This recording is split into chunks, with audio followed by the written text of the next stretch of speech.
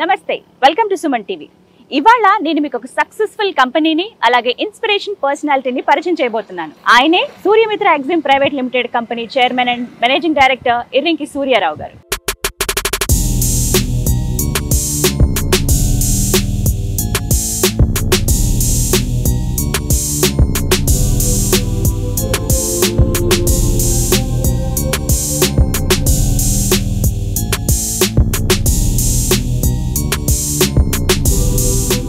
ఒక సాధారణ మధ్యతరగతి కుటుంబంలో పుట్టి ఆక్వా రంగంలో దేశంలోనే తనకంటూ ప్రత్యేక స్థానాన్ని ఏర్పరచుకుని భీమవరం ప్రాంతంలో 10,000 మందికి పైగా ఉపాధి అవకాశాలు కల్పిస్తూ ఎందరికో ఆదర్శంగా నిలుస్తున్నారు Suryamitra EXIM private limited company chairman and managing director doctor Irrinki Suryarao గారు. వారు స్థాపించిన సంస్థ 25 సంవత్సరాలు పూర్తి చేసుకున్న సందర్భంగా మనతో మాట్లాడేందుకు చైర్మన్ గారు సిద్ధంగా ఉన్నారు. వారితో మాట్లాడదాం. నమస్కారం సార్. నమస్కారం. ఎలా ఉన్నారు? బాగున్నానండి. చాలా సంతోషం మీతో మాట్లాడడం. ఎప్పుడెప్పుడా అని అనుకున్నాము, కానీ థ్యాంక్ యూ సో మచ్ మా కోసం కొంత సమయాన్ని కేటాయించినందుకు.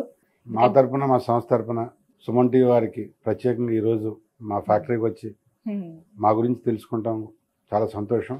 Thank you so much sir. మీరు రెడీగా ఉన్నారు చెప్పడానికి. బట్ విన్నాను నేను, ఇలా ఒక సంస్థ ఉంది, ఏర్పాటు చేశారు Suryamitra EXIM private limited.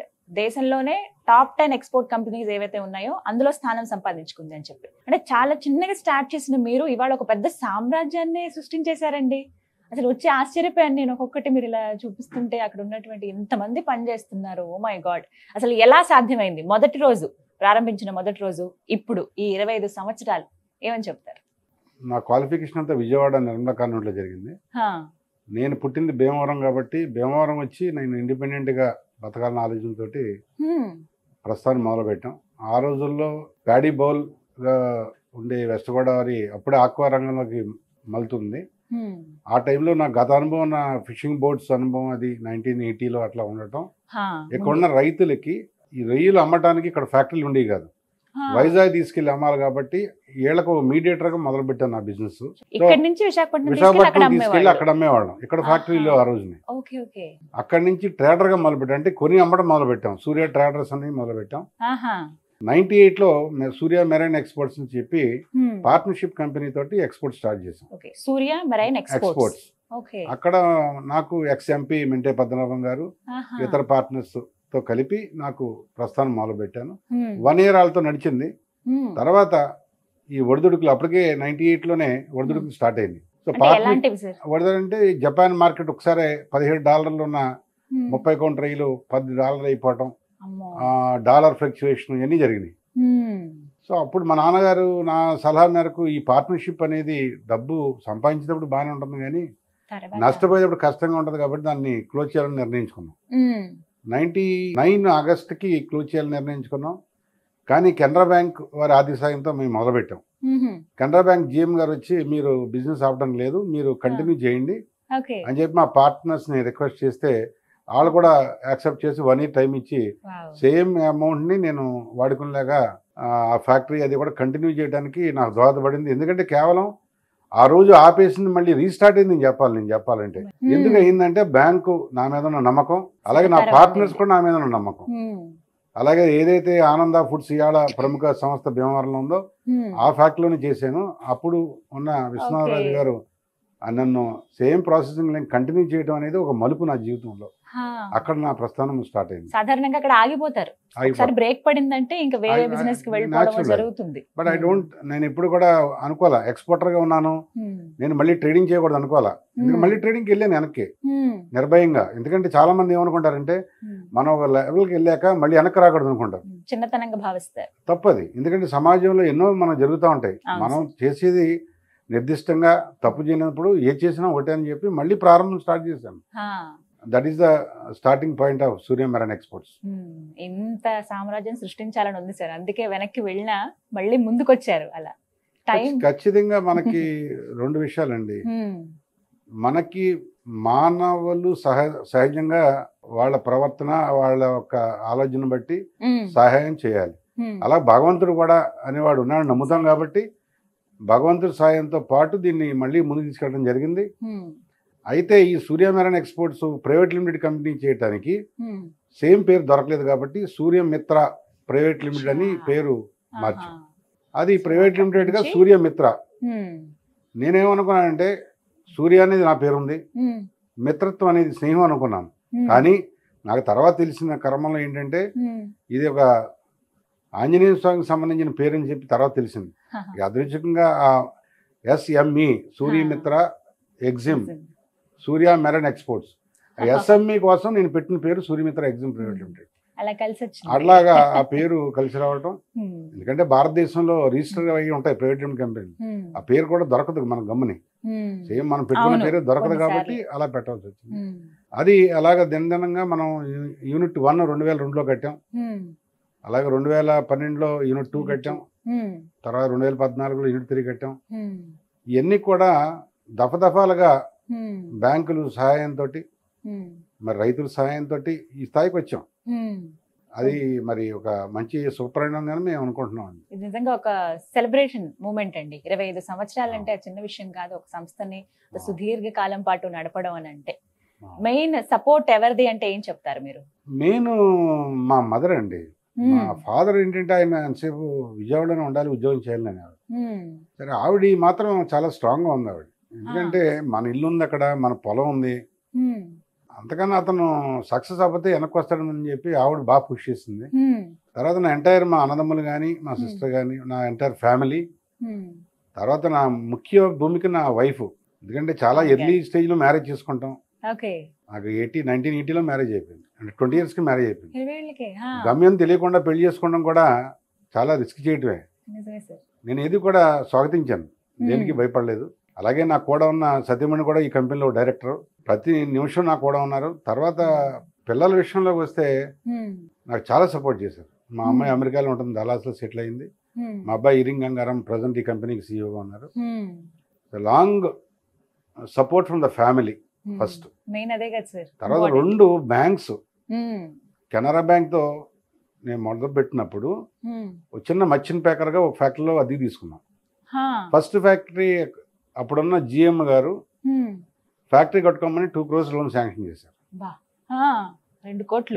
8 years ప్రస్తుతం కెనరా బ్యాంక్, తర్వాత IDB బ్యాంక్ అని అలా వెళ్ళిన తర్వాత ఇప్పుడు స్టేట్ బ్యాంక్. భారతదేశంలో అత్యుత్తమ బ్యాంకులో స్టేట్ బ్యాంక్ ఆఫ్ ఇండియాలో ఉన్నాం. మేము స్టేట్ బ్యాంకులో ఆంధ్రప్రదేశ్లో 2-3 స్థానాల్లో ఉన్నాం. ఆ లెవెల్లో ఉన్నాం. స్టేట్ బ్యాంక్ లావాదేవీల్లో ఆ స్థాయిలో ఉన్నాం. అంటే 1 నుంచి 5 లోపే ఉన్నాం మేము. స్టేట్ బ్యాంక్ కి మాకున్న రెవెన్యూ జనరేషన్ దాంట్లో అది కూడా మేము చాలా హ్యాపీగా ఫీల్ అవుతున్నాం. సో ప్రస్తుతం సూర్యమిత్ర ఎగ్జిమ్ ప్రైవేట్ లిమిటెడ్ అంటే మీరు భీమవరంలో పెట్టడానికి ప్రత్యేకించి ఎనబదురు ఎంచుకోవడానికి కారణం అంటే మీరు ఇక్కడ పుట్టారు కాబట్టి, పుట్టిన ఊరికి ఏదో చేయాలి అనే ఫస్ట్ నుంచి నాకు ఏంటంటే ఇక్కడే పుట్టాం కాబట్టి మనం ఇక్కడే ఏదోటి స్వయం కృషితో బతకాలండి. వాట్ ఆర్ ఇట్ మీన్, నేను ఎక్స్పోర్టర్ అవుతాను నేను ఎప్పుడు అనుకోలేదు, కానీ ఏదో పని చేయాలని మొదలు పెట్టాం. ఈ అక్వా రంగం రావటం, గతంలో నాకు బోట్లో అనుభవం ఉండటం వల్ల నా జీవితం అంతా కూడా ట్రస్ట్, కాన్ఫిడెన్స్, వాల్యూ ఈ 3 పదాల మీద నడిచింది. ట్రస్ట్ అంటే నేను నమ్మాను, నన్ను నమ్మారు. వాల్యూ అనేది నేను క్రియేట్ చేశాను, క్రియేట్ చేయబడ్డాను, వాళ్ళకు కూడా ఇచ్చాను. కాన్ఫిడెన్స్ అనేది, భరోసా అనేది నాకు కూడా ఉన్న నా ఫ్యామిలీకి ఇచ్చాను, ఎంప్లాయీస్కి ఇచ్చాను, సమాజానికి ఇచ్చాను, అందరికి ఇచ్చాను. ఈ 3 నా కొలబద్దగా తీసుకున్నాను.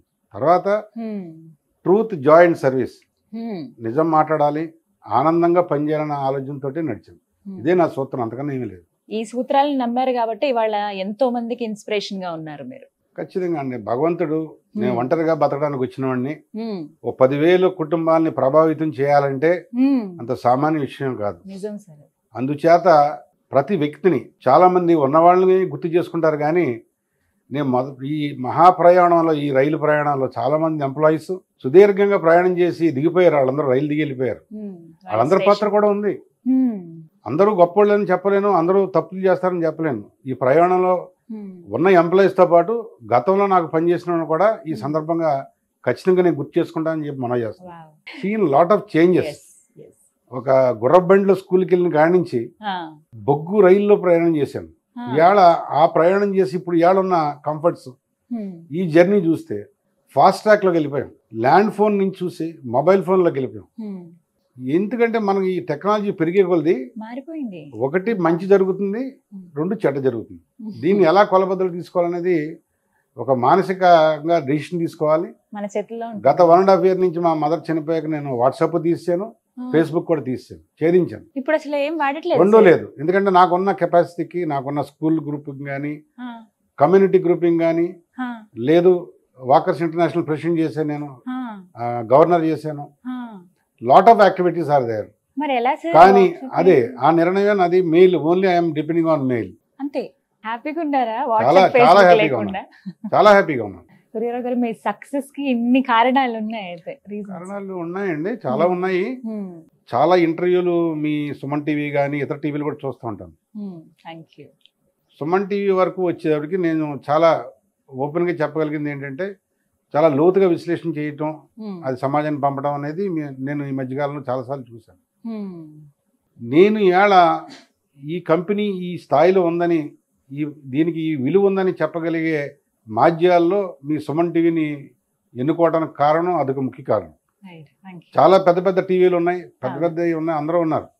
వాళ్ళందరూ కూడా నన్ను అడిగారు, ఐ డోంట్ వాంట్ మోర్, నాకేం పెద్ద ఎక్స్పోజర్ ఏం అక్కర్లా, నాకు నా సమాజంలో ఎంతవరకు చేయగలను చేయగలను.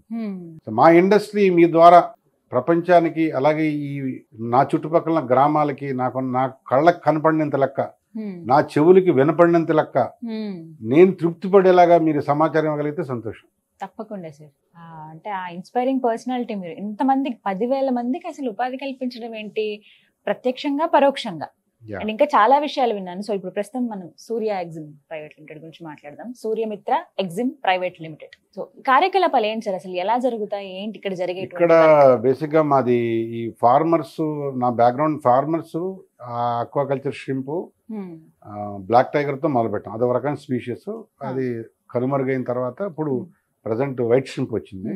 సో బాగా రైతులు దాన్ని ఫస్ట్ వెస్ట్ గోదావరిలో కోస్టల్ ఆక్వాకల్చర్ అథారిటీ రిజిస్టర్ అయిన ఫామ్ నాదే, వెస్ట్ గోదావరిలో.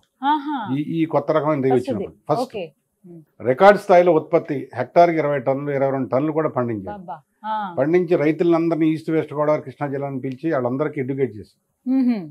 తర్వాత ఈ ఇండస్ట్రీ ఎదిగే క్రమంలో ఇప్పుడు రోజుకి 70 నుంచి 80 టన్నులు కొంటున్నాం. ఫినిష్డ్ ప్రొడక్ట్ 40-40 టన్నులు చేస్తాం. సుమారుగా 1000 కోట్లు టర్న్ ఓవర్ నా కంపెనీ ఉంది. ఒక 500 కోట్లు డొమెస్టిక్ టర్న్ ఓవర్ ఉంది. 1500 కోట్లు సుమారుగా ఈ సూర్యమిత్ర అంబ్రెల్లా కింద ఫైనాన్షియల్ వర్కింగ్స్ ఉన్నాయి. అలాగే ఒక 600 మంది ఎంప్లాయీస్ ఆన్ రికార్డ్స్ ఉన్నారు. ఒక 2-3 వేల మంది నిత్యం ప్రాసెసింగ్ యాక్టివిటీకి మహిళలు కానీ ఈ అబ్బాయిలు కానీ అందరూ రావటం జరుగుతుంది.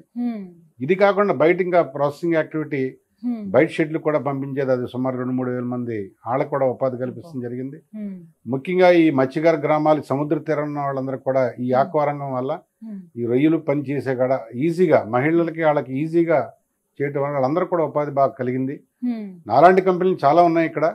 వాళ్ళందరి వల్ల మీరు లెక్కేసుకుంటే వాళ్ళ 10,000 కుటుంబాలు సూర్యమిత్ర చేస్తే మిగతా కంపెనీలు అన్నీ కలిపితే ఆల్మోస్ట్ లక్షల మందికి ఉపాధి కల్పిస్తుంది. ఈ ఇండస్ట్రీ చాలా ముఖ్యమైనది.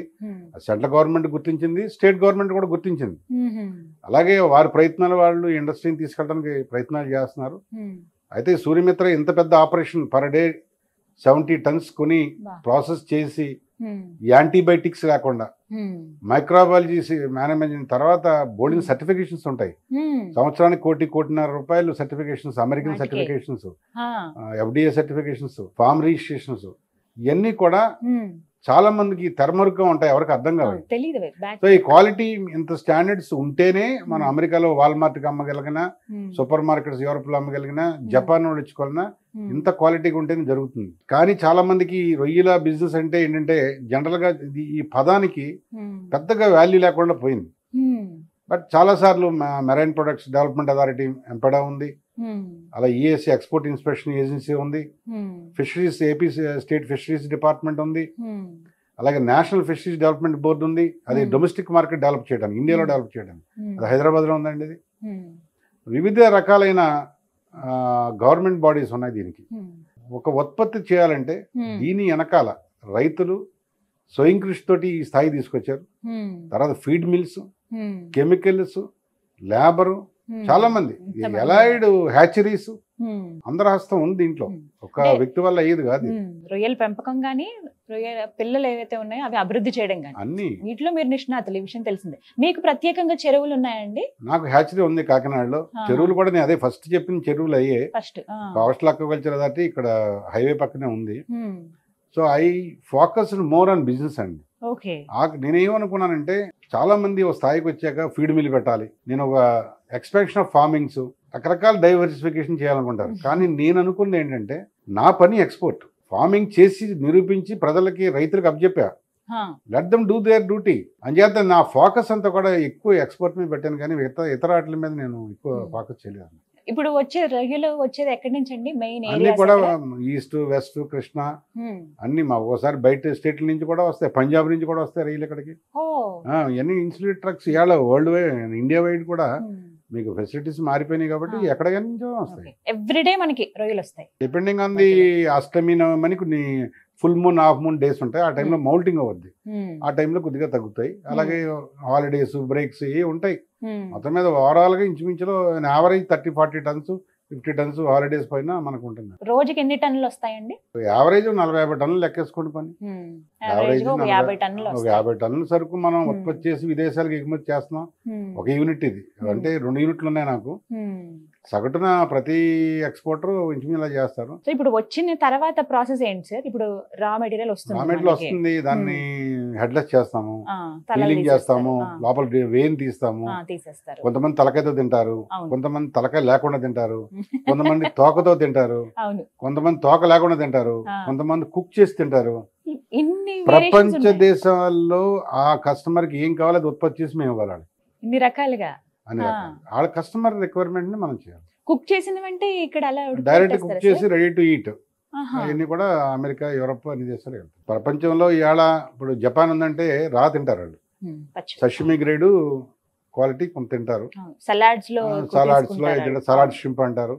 ఒక్కో దేశంలో ఒక్కొక్క రకంగా ఏదైనా మానవుడికి మనసుకు నచ్చింది తినాలి కాబట్టి ఈ రొయ్యలు అనేవి కూడా వాళ్ళకి కావాల్సినట్టుగా తెప్పించుకుని తినే మార్గం ఉంది. ఏంటండి వైట్ ప్రాన్స్ మనకి వెరైటీ వనామీ షింప్ ఇది. సో వీటి ప్రాసెస్ అంతా అసలు పెద్ద పెద్ద మెషిన్లు ఉన్నాయి కదా, ఒక్కొక్కటి కోట్లలో ఉంటాయి. ఒకప్పుడు కేరళ నుంచి మహిళలు వచ్చేవారు, ఇప్పుడు ఆ గ్రేడింగ్ మిషన్ ఒకటి 4.5 కోట్లు ఉంది. లేజర్ గ్రేడింగ్ ఒక్కొక్క షింప్ ఎంత వెయిట్ ఉందో కూడా చెప్తుంది. సో అలాంటి మిషన్స్ ఎక్విప్మెంట్స్ వచ్చినాయి. కానీ ఇప్పుడు మేము చేసేది ఇప్పుడు రా కుక్కుడు చేస్తున్నాం. కానీ future what we are tapping Suryamitra వాల్యుడేషన్ more than బ్రెడ్డింగ్ అని, మ్యారినేషన్. బ్రెడ్డింగ్ అంటే బ్రెడ్ క్రమ్స్ ఉంటాయి, తర్వాత మ్యారినేషన్ అంటే మసాలా మిక్స్ చేసి దాన్ని మనం ఫ్రీజ్ చేస్తాం. సో అట్లా డిఫరెంట్. బ్రెడ్డింగ్ అంటే జస్ట్ అలా చేస్తారండి, అవి కూడా డీప్ ఫ్రైస్ ఏమన్నా ఉంటాయా? డీప్ ఫ్రై నెక్స్ట్, అది కూడా ప్రొడక్ట్. అది బ్రెడ్డింగ్ అనేది ఒకటి, ఫ్రైయింగ్ చేసి ప్యాక్ చేసి డైరెక్ట్ ఈటింగ్. అది ఎంతమంది వర్క్ చేస్తారు మొత్తం ఇక్కడ ఓన్లీ ఆ ప్రాసెసింగ్ దగ్గర? ప్రాసెసింగ్ షిఫ్ట్ కి ఏమైంది ఇంచుమించులో 700-800 మంది ఉంటారండి. అమ్మో. అందరూ దాంట్లో గర్ల్స్ బాయ్స్ అందరూ ఉంటారు. భీమవరం చుట్టుపక్కల వాళ్ళేనా అండి, ఇంకా వేరే ఊరు నుంచి వస్తారా? ఒరిస్సా, కర్ణాటక, అస్సాం, వాళ్ళకి ప్రత్యేక క్వార్టర్స్ ఉన్నాయి, వాళ్ళ క్యాంటీన్ ఉంది, మెస్ ఉంది. సబ్సిడైజ్డ్ ఫుడ్, సబ్సిడైజ్డ్ అన్ని, medical free medication, we have in house doctor also. అసలు నేను అదే విన్నాను, ఇక్కడ ఎంప్లాయీస్ కి, పని చేసే వాళ్ళకి సూర్యరావు గారు ఎంత బాగా చూసుకుంటారంటే ఇంట్లో మనుషులాగా, ఫ్యామిలీ మెంబర్స్ లాగా ట్రీట్ చేస్తారు. ప్రతి విషయంలో ఆ శ్రద్ధ అనేది ఉంటుంది అన్నారు. అంటే దేశం కానీ దేశం వదిలేసి, సొంత ఇల్లు వదిలేసి మరి ఒక చోటకి పనికి వచ్చినప్పుడు మనం అదే కేర్ తీసుకోవాలని ఆలోచన తప్పితే వేరే ఆలోచన లేదు. కొంత డబ్బు అయితే దానికి వెచ్చించాలని ఫస్ట్ నుంచి కూడా నా ఆలోచన. ఏమేంటి అందిస్తారు సార్ ఎంప్లాయీస్ కి మీరు ఇచ్చేటువంటి సర్వీసెస్? 3 పూట్ల మీల్స్ అండి, 50% subsidised, medicines free, in house MBBS doctor ఉన్నారు. అలాగే ఇయర్లీ బోనస్లు ఉంటాయి, ఇయర్లీ ఇంక్రిమెంట్లు ఉంటాయి. అలాగే ఇక్కడ చిన్న కన్ఫెక్షన్ స్టోర్ కూడా పెట్టాను. అమ్మని biscuits, chocolates, ice creams. They cannot go in, town లోకి వెళ్ళాలంటే కష్టం వాళ్ళకి. ఇన్ హౌస్ చిన్నది కూడా పెట్టాం. సో వాళ్ళకి ఎప్పుడన్నా కావాలంటే అక్కడ కొనుక్కొని తింటారు. I try to see there feeling should be happy అనేది నా సిద్ధాంతం. సక్సెస్ అవ్వడానికి రీజన్ అవే కదా సార్. ఎంప్లాయీస్ మన కింద పనిచేసే వాళ్ళు సంతోషంగా ఉన్నారంటే వాళ్ళు ఇంకా ఎక్స్ట్రా పని చేయడానికి ఇష్టపడతారు, సంస్థతో కలిసి అడుగులు వేయడానికి వాళ్ళు సిద్ధంగా ఉంటారు. మెయిన్ హెల్త్ చాలా ఇంపార్టెంట్ అండి. ఇది ఆరోగ్య విషయంలో ఎలాంటి జాగ్రత్తలు తీసుకుంటారు? జాగ్రత్తలు అంటే ఇప్పుడు ఇది అంతా కూడా వాటర్, ఐస్ తో పనిచేస్తారు. సో అంచేత we give lot of iron, vitamin tablets ఫ్రీగా ఇస్తాము. తర్వాత జనరల్ గా ఉమెన్ కి అయితే బాగా ట్రీట్మెంట్స్, వాళ్ళకి కావాల్సిన ఫెసిలిటీస్ అన్ని కూడా what ever periodically we take care of women. Especially ఏమన్నా లేడీ డాక్టర్స్ కావాలంటే we have hospitals in engaged with Bhimavaram some hospitals. We will send them. At most we will take care. ప్రతి ఒక్కరు ఆ శ్రద్ధ అనేది ఉంటుంది ప్రతి ఒక్క ఎంప్లాయీ మీద. సో ఆ కేర్ ఉంటుంది. భోజనం ఎప్పుడు ఫ్యూచర్ లో we are trying to make a hub of 2500 employees కి ఒక దగ్గరలోనే ఒక చిన్న క్వార్టర్స్ కానీ ఫుడ్ కానీ ప్లే స్కూల్ కానీ ఎన్ని కట్టాలని ఒక ఆలోచన. దాని సుమారుగా 10 కోట్ల రూపాయలు బడ్జెట్ పెట్టాం. Maybe some bankers will give that అనే హోప్ లో ఉన్నాం. ఫస్ట్ అసలు ఆలోచన రావడం గ్రేట్ సార్. అది ఎందుకంటే అది I want create environment that they should be like feel like A something different. ఇప్పుడు మాకున్న క్వార్టర్స్ కానీ అక్కడ ప్లే గ్రౌండ్ లేదు, అక్కడ ఫ్రెష్ ఎయిర్ కంఫర్ట్. ఎప్పుడైతే మనం ఫ్యాక్టరీకి దూరంగా ఉందో సో అక్కడ శబ్దాలు ఉండవు, ప్రశాంతమైన గాలి ఉంటుంది. సో బెటర్ హెల్దీ ఉంటుందని ఒక ఆలోచన ఫ్యూచర్ లో. ఒక మాట అండి, సూర్యమిత్ర ఒకసారి నేను చూసాను కదా, ఈ కంపెనీ చుట్టుపక్కల అంతా కూడా పొలాలే, పచ్చటి పొలాలు కనపడుతున్నాయి. వాళ్ళ నుంచి మీకు ఎదురైన అనుభవాలు ఏంటి? ఏమని అంటారు మీతో ఉన్నటువంటి? చాలా మా చుట్టూ ఉన్న రైతులతో చాలా మంచి సంబంధాలు ఉన్నాయండి. ఎప్పుడు నాకు హెల్పింగ్ 25 సంవత్సరాలు ఉన్నాం వాళ్ళతోటి. అన్నదమ్ములు భావంగానే ఉంటారు. They are very happy. We are very friendly and very close. Farmers తోటి అంతా నాకు కనెక్షన్స్ ఉన్నాయి. అంటే ఇలాంటి కంపెనీస్ ఏర్పాటు చేసినప్పుడు ప్రత్యేకించి ఎక్స్పోర్ట్స్ కానీ అందులో షింప్స్ జనరల్ గా అపోజ్ చేస్తారండి. ఏ ఇండస్ట్రీ వచ్చినా గ్రామాల్లో. నేను 2002లో స్టార్ట్ చేసినప్పుడు అప్పుడున్న వెల్కమ్ చేశారు వీళ్ళందరూ కూడా. అప్పుడు ఉపాధి అంత గొప్పగా లేవు ఇక్కడ. సో ఎక్స్ప్లెయిన్ చేయగలిగాం. ఈ ఇండస్ట్రీ వాళ్ళు మీకు థ్రెట్ లేదని ఎక్స్ప్లెయిన్ చేయగలం. అంటే ఊరికి బయట ఉంది కాబట్టి అర్థం చేసుకున్నారా? మొట్టమొదట సపోర్ట్ చేయకపోతే ఈ స్థాయికి రాం కదండి. ఇవాళ ఇప్పుడు ఈ చుట్టుపక్కల యనమదూరు గ్రామంలో ఉన్నాం మేము. కొన్ని వేల లక్షల కుటుంబాలకి ఉపాధి మేము వచ్చాక బోల్డ్ డెవలప్ అయ్యారు. 11 గ్రామాలతో కనెక్ట్ అయ్యింది సూర్యమిత్ర. 11 గ్రామాలలో ఉన్న అందరికి ఉపాధి ఇచ్చాం. ఈ 11 భీమవరం నియోజకవర్గమే కాకుండా భీమవరం మండలం, వీరాసురం మండలం, అలాగే చుట్టుపక్కల గ్రామాలన్నింటికి కూడా మేము అందుబాటులో. కామన్ గా అంటారు కదా సార్, యాంటీబయాటిక్స్ కానీ వ్యర్థాలు మా పొలాలని నాశనం చేస్తున్నాయి ఇక్కడ వద్దు. అసలు అది కాదండి. అసలు ప్రాబ్లం ఏంటంటే మీకు యాంటీబయాటిక్స్ అనేది డిఫరెంట్ అండి. షింప్ కి డిసీజ్ చూడండి పెట్టేది యాంటీబయాటిక్స్. అది జనరల్ గా మనం కూడా హ్యూమన్ బీయింగ్ కూడా యాంటీబయాటిక్స్ వాడతాం, తీసుకుంటాం మనం. దానికి తగిన మోతాదులో వేసుకుంటాం. కానీ యాంటీబయాటిక్స్ వాడకూడని వాడితే మీరు కూడా మీకు క్యాన్సర్ వస్తుంది. మీరు డాక్టర్ ప్రిస్క్రిప్షన్ తో హ్యూమన్ బీయింగ్ వాడాలి. ఇలాగే రొయ్యలు కూడా అనవసరమైన యాంటీబయాటిక్స్ పెట్టడం వల్ల అది తింటే మనకు క్యాన్సర్ వస్తుంది. అంచేతే మనకి FDA రిజిస్ట్రేషన్, మా కంపెనీకి US FDA registration, Europe registration, ఎవరు పడితే వాళ్ళు ఎక్స్పోర్ట్ చేయలేరండి. ఆ నామ్స్ సూట్ అయితేనే జరుగుతుంది. తర్వాత ఈ పొల్యూషన్ అనేది ఏంటంటే ఏదైతే రైలు చెరువు పట్టాక నీళ్లు బయటికి మురుకల్లా వదలాలి. అది యాక్చువల్గా కోస్టల్ అక్వాకల్చర్ అథారిటీ ప్రకారం వేరే చెరువులు తీసి ట్రీట్ చేసి బయటకు వదలాలి. కానీ అది జరగంది అది. సో అందుకనే మురికాలలోకి వదిలేస్తుంటారు. అవి ఏం మళ్ళీ సముద్రంలోకి వెళ్ళిపోతుంది. కానీ కొన్ని చోట్ల ఈ పంటకాల్లో వదిలేస్తారు. ఏమవుతుందంటే అది ఆ డ్రింకింగ్ వాటర్లోకి వెళ్ళి పొల్యూషన్ అయిపోతుంది. సో అలాంటివన్నీ గవర్నమెంట్ వారి దగ్గర తీసుకోవాల్సిన జాగ్రత్తలు తీసుకుంటున్నారు. ఇవన్నీ ఏం చేస్తారు సార్? ఎక్కడ పడేస్తారు తీసుకువెళ్ళి? అర్థాలి మాకు ఇన్సినేటర్ ఉందండి, బర్న్ చేసేస్తాము. గ్లౌజులు అవన్నీ. హెడ్ వేస్ట్ అంటే మనం ఫీడ్ ఫ్యాక్టరీకి ఇచ్చేస్తాం. వాళ్ళ లైసెన్స్ ఫీడ్ ఫ్యాక్టరీస్ బయట పాడేసేది ఏమీ లేదు. అది ఫీడ్ లోకి వెళ్ళిపోద్ది, ఫిష్ ఫీడ్ లోకి. వెజిటబుల్ వేస్ట్ అన్ని కూడా మన వర్మీ కంపోస్ట్ కి వెళ్ళిపోద్ది. సో ఈ రైస్ మిగులుతుంది క్యాంటీన్ లో, అవన్నీ కూడా ఫిష్ కి వేస్తాం. So we don't want to waste anything అండి. వనరుల్ని పాడు చేసే ఆలోచన ఏ కంపెనీకి ఉండదు. అంత జాగ్రత్తలు తీసుకున్నారు కాబట్టి ఇలా ఉంది. ఖచ్చితంగా తీసుకోవాలండి. చాలా ఇంపార్టెంట్ రోల్ అండి. ఎందుకంటే మనం రోజు 70 టన్నులు చేస్తున్నామంటే దాంట్లో నుంచి వచ్చే ఇది ఇప్పుడు అందుకనే కదా ఇప్పుడు హాస్టల్ కూడా కట్టాలనుకుంటాం. 2500 మందికి వాటర్ యూసేజ్ కానీ ఎన్వైరన్మెంట్ కానీ టోటల్ చేంజ్ వచ్చేస్తుంది. 2500 మంది మనం బయటికి వెళ్ళిపోతే ఈ ఫ్యాక్టరీ లోడ్ పడిపోద్ది కదండి. ట్రీట్మెంట్ ప్లాంట్స్ అన్ని కూడా పవర్ తగ్గిపోతాయి, వాటర్ కన్జంప్షన్ తగ్గిపోద్ది. Lot of statistics are there to work on this industry అండి. సూర్యరావు గారు, ఆ ఎంప్లాయీ అందరూ కూడా చాలా జాగ్రత్తలు, ఫుల్ హైజీన్ మెయింటైన్ చేస్తున్నారు. అసలు ఎక్కడ వాళ్ళ డ్రెస్సింగ్ కానీ, మాస్క్ కానీ, క్యాప్స్ ఇవన్నీ కంపల్సరీ అండి. ఇంకా ఆ జోన్ లోకి వెళ్తే కంపల్సరీ మీరు కనీసం బొట్టు కూడా పెట్టుకోవడం లేదు. ఎందుకంటే బొట్టు బళ్ళ స్టింపుల్ పడితే రిజెక్ట్ అయిపోతుంది కంటెంట్. హెయిర్ వెళ్ళి దాంట్లో పడితే కంటెంట్ రిజెక్ట్ చేస్తారు. హెయిర్, హ్యూమన్ హెయిర్ అలా గోరు ఉండకూడదు. సో కంప్లీట్లీ క్లోజ్డ్ గా మనం గ్లౌజ్ వేసుకోవాలి. అక్కడ చిన్న డస్ట్ పార్టికల్ కూడా ఉండదు. అంత నీట్ గా తెల్లగా మెరిసిపోతున్నాయి డైమండ్స్ లాగా రొయ్యలన్నీ చూస్తుంటే. రెండు మూడు రకాలు అని చెప్పారు మీరు, హెడ్ తోటి హెడ్ లేకుండా ఇలా రకరకాలుగా రకాలు ఉన్నాయి. అదే కాకుండా డిఫరెంట్ ప్యాకింగ్స్ 350 గ్రాముల నుంచి 10 కేజీల దాకా ఉంటాయి ప్యాకింగ్. ఓకే, ఆ ప్యాకింగ్స్ ఎలా చేస్తారు సార్? అంటే అవి డిమాండ్ ఉన్న దాన్ని బట్టి ఉంటుందా? బ్రాండ్ ఉంటుంది, దాని ప్రొడక్ట్ స్పెసిఫికేషన్ మనకి ఏదైనా బై రిక్వైర్మెంట్ అనండి. ఇప్పుడు ఇవాళ అవేర్నెస్ షుడ్ బి దేర్. మీరు particularly some people are there. మీరు షాప్కి వెళ్ళి అక్కడికి వెళ్ళి కనీసం చిన్న పౌడర్ డబ్బా కొనాలంటే మ్యానుఫ్యాక్చరింగ్ డేట్ ఏంటో చూసుకునే పరిస్థితికి వచ్చింది. ఇప్పుడు పూర్వం అంటే ఎవడ పడించుకున్నాడు కాదు. ఇప్పుడు ప్రతిదీ కూడా మ్యానుఫ్యాక్చరింగ్ డేట్ ఏంటి అని చూసుకునే ఆలోచనలోకి వచ్చారు. ఫుడ్ మీద కూడా అవేర్నెస్ వచ్చింది.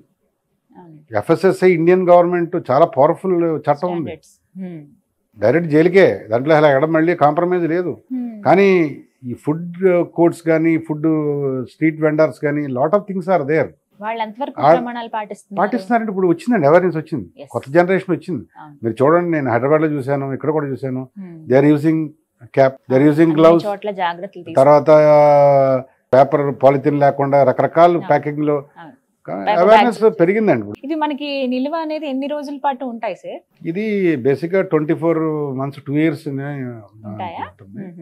అంతా కూడా -20 లోనే కంటైనర్ వెళ్ళి షిప్ లో వెళ్ళి మళ్ళీ అక్కడ కూడా ఢిల్లీ ఫ్రీజర్ దాకా కూడా -20లో ఉంటాయి. షిప్స్ లో పంపిస్తారు. షిప్ లో ఎన్ని దేశాలకు సార్ ఎక్స్పోర్ట్ చేస్తారు? మరొక 10-12 దేశాలు చేస్తున్నాం మనం. మేజర్ గా యుఎస్ఏ 90%, తర్వాత యూరప్, చైనా, జపాన్ అని విన్నా, జపాన్, యుఏఈ కూడా వెళ్తాయండి. మీరు అక్కడికి వెళ్ళటము, ఏమన్నా ప్రదర్శనలో పాల్గొనడం? 94 నుంచి నేను జపాన్ నుంచి స్టార్ట్ చేశాను. మన దేశాలకు వెళ్తాం. బ్రజల్స్ లో ట్రేడ్ ఫేర్ ఉంటుంది, యుఎస్ లో ట్రేడ్ ఫేర్ ఉంటుంది. మా ప్రొడక్ట్ షోకేస్ చేస్తాం, అక్కడ బయర్ని కలుస్తూ ఉంటాం. ఇవన్నీ సుదీర్ఘంగా 25 సంవత్సరాలు నిత్యం ఇది ఒక brand promotion, business promotion. We learn, నేర్చుకుంటాం, చాలా నేర్చుకుంటాం. అక్కడికి వెళ్ళి సేమ్ పట్టుకొచ్చి మళ్ళీ ఇక్కడ మా ఎంప్లాయీస్ డెలివరీ చేస్తూ ఉంటాం.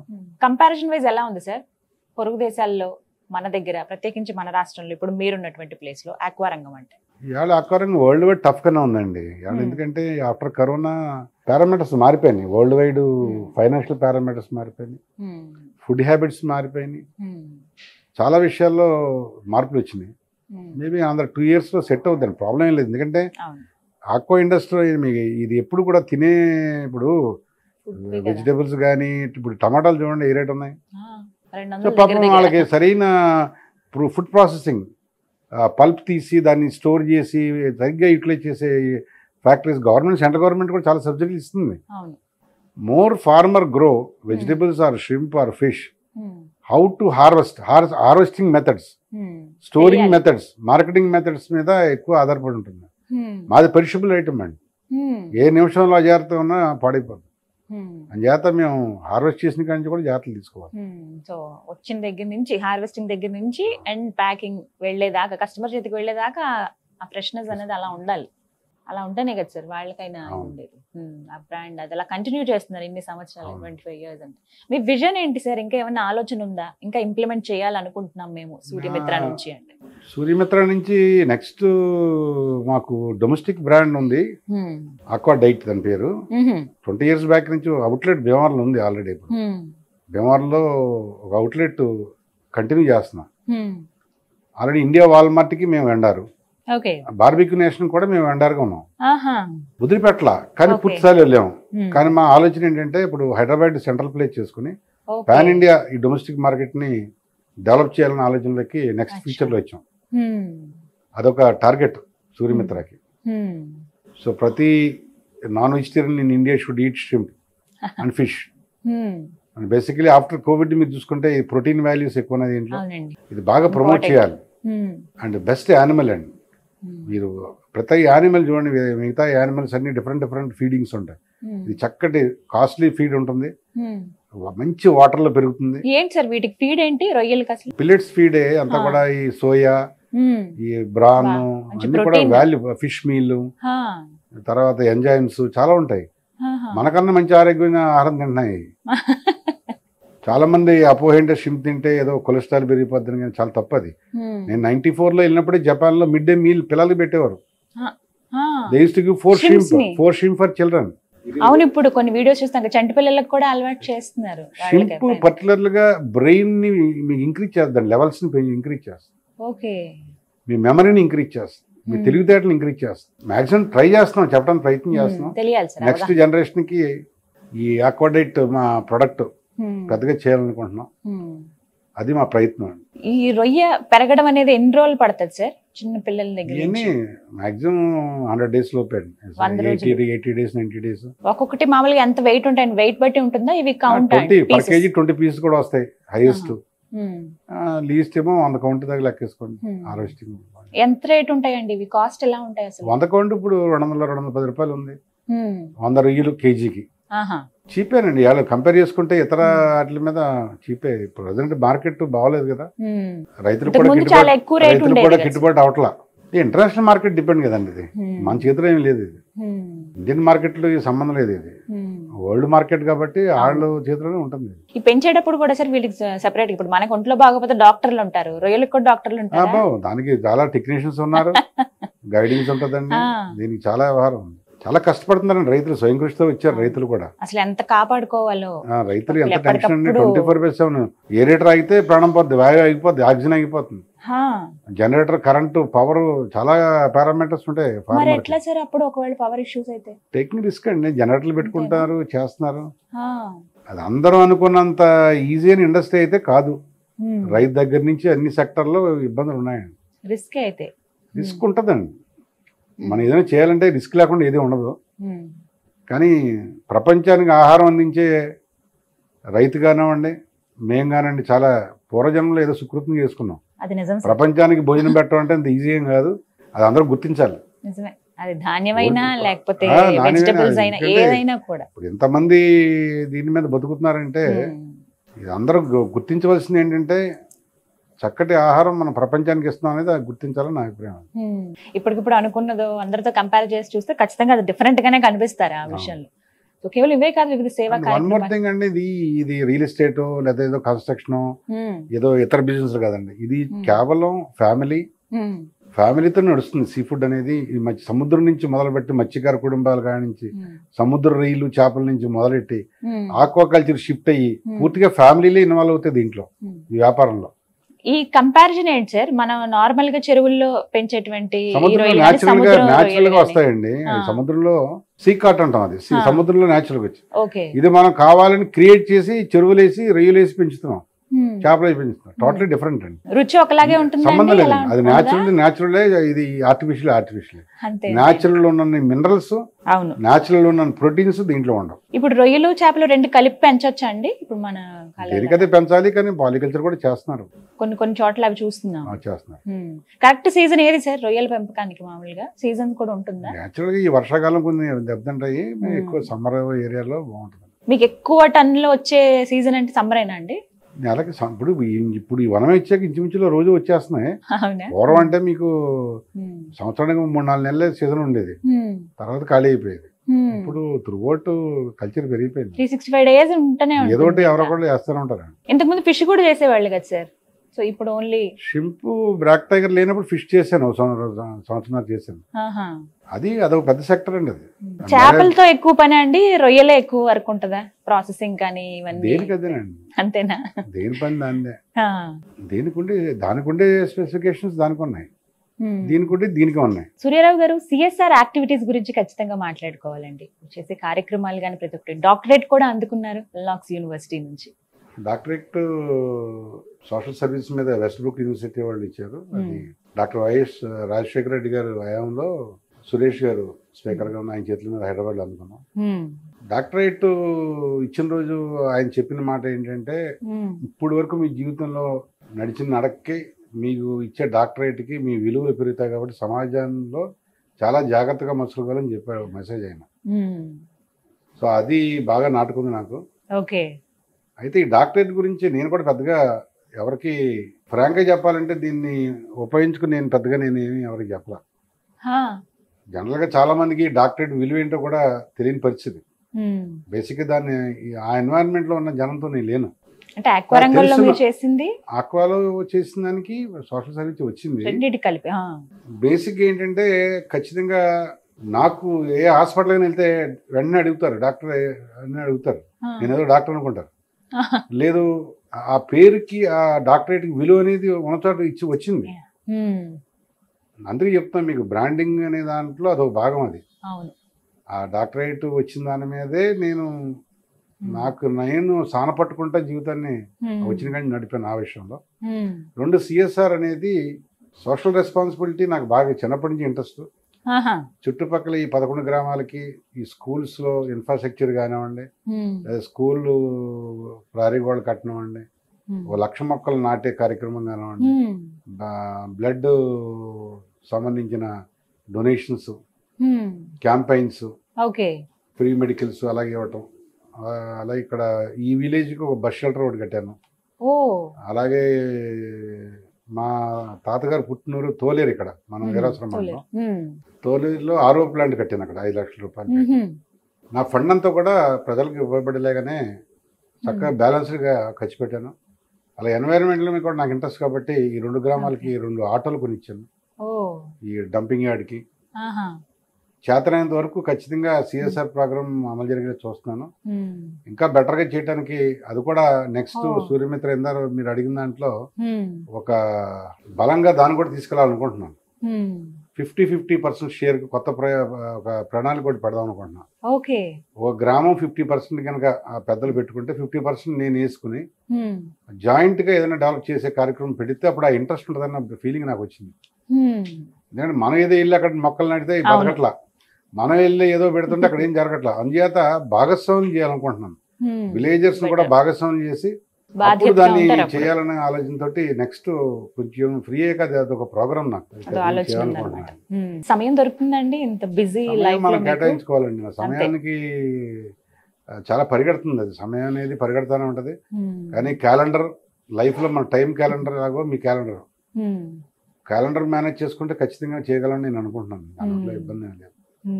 ప్రేమగా ఉండే మనుషులు ఉన్నప్పుడు ఏముంది, నాకు 600 మంది స్టాఫ్ ఉన్నారు. 600 మంది 600 మొక్కలు నాటితే చాలు నా కంపెనీకి. మన చుట్టూ ఉన్న వాళ్ళని ప్రభావితం చేసి మనం ఎన్నో కార్యక్రమాలు చేయొచ్చు. నెక్స్ట్ ప్రోగ్రామ్ సిఎస్ఆర్ మీద కాన్సన్ట్రేట్ చేస్తాం. సక్సెస్ అవ్వాలని మనస్ఫూర్తిగా కోరుకుంటున్నాను. సో నా సిఎస్ఆర్ తో పాటు నాకు ట్రస్ట్ కూడా ఉంది, డాక్టర్ సూర్యారావు భవానీ ట్రస్ట్ అని. దాని ద్వారా విదేశాల్లో ఉన్న యువకులు చాలా ఇంట్రెస్టింగ్ ఉంటారు డబ్బు ఖర్చు పెట్టాలని, కానీ ఎక్కడ ఖర్చు పెట్టాలో తెలియదు. వాళ్ళ తల్లిదండ్రులు ఏమో ఇండియాలో ఉంటారు. మేమేమనుకుంటుంటే ఆ ట్రస్ట్ ద్వారా వాళ్ళు ఫండ్ చేస్తే వాళ్ళ తల్లిదండ్రుల ద్వారా సేవ చేయించే కార్యక్రమం ఒకటి ప్లాన్ చేస్తున్నాం. సో సపోజ్ వాళ్ళు 1,00,000 రూపాయలు ఇచ్చారనుకోండి, వాళ్ళ తల్లిదండ్రులు వచ్చి వాళ్ళే పార్టిసిపేట్ చేస్తాం, వాళ్ళ ద్వారానే ఖర్చు పెట్టిస్తాం. సో వాళ్ళ అది the blessings will go to their family and same time they will have a satisfaction. అది కూడా ట్రస్ట్ ద్వారా చేయాలని కోరుకుంటున్నాను. డెఫినెట్ గా, బికాజ్ పీపుల్ ఇప్పుడు డబ్బు ఇస్తే ఎవరికి ఇస్తే ఏం చేస్తారని భయం ఎక్కువ ఉంది కదా ఇప్పుడు సమాజం. మా సంస్థకి నాకు కానీ ఆ మంచి పేరు ఉంది కాబట్టి నమ్ముతారు. కాబట్టి అది కూడా పారదర్శకంగా డబ్బు అంతా కూడా ట్రాన్స్ఫర్ అయ్యేది అంతా కూడా ఒక క్లారిటీ. ఫారిన్ ఫండ్స్ అంటే ట్రాన్స్పరెన్సీ ఉంటుంది. ముఖ్యంగా ఎడ్యుకేషన్ మీద నా కాన్సెప్ట్ ఉంది. ఎడ్యుకేషన్ బెటర్గా నార్త్ ఇండియాలో ఎంతమంది ఐఏఎస్ ఐపీఎస్ ఆఫీసర్లు ఉన్నారో మన సౌత్ ఇండియాకి వస్తే బాగా కొరవగా ఉంటారు. అది ఎందుకు టార్గెట్ చేయలేకపోతున్నాం అనేది నాకు మైండ్లో ఉన్న ఇది. దానికోసం ప్రత్యేకంగా ఐఐటి కానీ ఐఐఎం కానీ ఐపీఎస్ కానీ ఐఏఎస్ కానీ బాగా చదువుకున్న వాళ్ళని తీసుకెళ్లాలని ఆలోచన నాకు ఉంది. మంచి ఆలోచనతో ఉన్నారు, సక్సెస్ అవ్వాలి సార్. డెఫినెట్ గా అన్ని సహకరిస్తాయి అన్నాం కదా, అదే జరుగుతుంది. మీరు ఎలాగో సిఎస్ఆర్ యాక్టివిటీస్ చేస్తున్నారు, 10,000 మందికి ఉపాధి కల్పిస్తున్నారు, చుట్టుపక్కల గ్రామాల వాళ్ళని బాగా చూసుకుంటున్నారు, ఇదంతా ఓకే. రాజకీయాల వైపు వెళ్ళాలన్న ఆలోచన మీకు ఎందుకు వచ్చింది అసలు? బేసిక్గా ఇది రాజకీయాలు నాకు ఎప్పుడు కూడా నేను దాని గురించి ఊహించుకొని మలుపది. ఈ కేవలం చాలా గవర్నమెంట్లు నాకు వైఎస్ రాజశేఖర రెడ్డి గారితో కూడా బాగా మంచి సంబంధాలు ఉండి, ఆయన కూడా ఇండస్ట్రీ అంటే బాగా చూసేవారు. ఆ లెవెల్ నుంచి మా లోకల్ ఎమ్మెల్యేలు ఎవరున్నా అందరూ కూడా ఇండస్ట్రీ మీద ఎప్పుడు గవర్నమెంట్ సైడ్ నుంచి నాకు ఎప్పుడు ఇది రాలేదు. అలా పొలిటికల్గా వెళ్ళాలని ఇప్పుడు నాకు ఆలోచన లేదు.